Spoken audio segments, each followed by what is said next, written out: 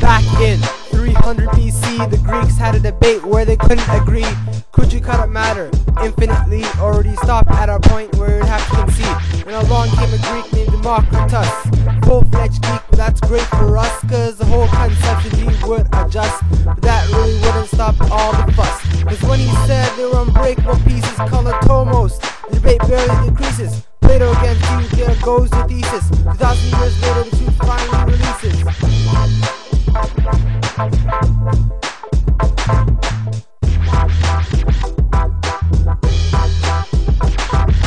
Soon there were new conditions, new laws like constant composition, conservation of matter, multiple proportions. For them we needed a new preposition. So 1805 was the year Dalton came up with his featureless sphere. You can't break them, can't share. A new atomic era was here. His atomic model wasn't complex. Atoms were different from one element to the next. Each atom's elements were different from each other, and the whole number of atoms combined with each other.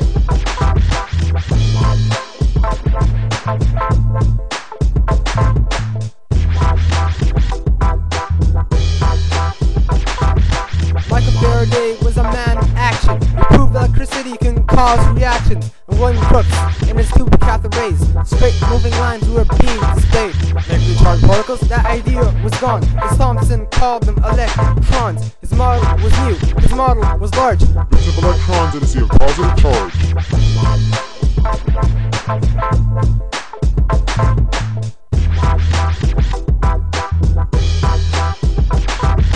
Rutherford was a man who proved Thomson wrong. Everywhere in the atom weren't electrons, hitting gold foil with a throng of alpha particles, but Thomson where he belonged. Instead of particles going straight through, as if Thomson model were actually true. Some were reflected, some were reflected back at you. So what causes phenomenon to be true? The positive alpha particles, there they flew. If hitting empty space, then going straight through. If hitting a positive core, then reflecting. Just like that, Rutherford's atomic model was born. Electronic cloud on a positive core.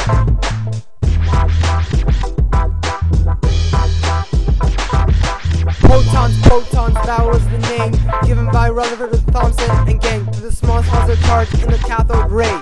Two filled with ionized hydrogen gas, with the opposite charge of an electron but way more mass. So the proton is the positive charge from Rutherford's last.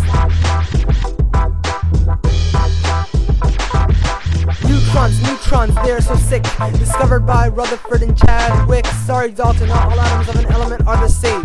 Isotopes of the same atom with different atomic weights. These neutral particles help to explain all the extra mass in the central nucleus crate.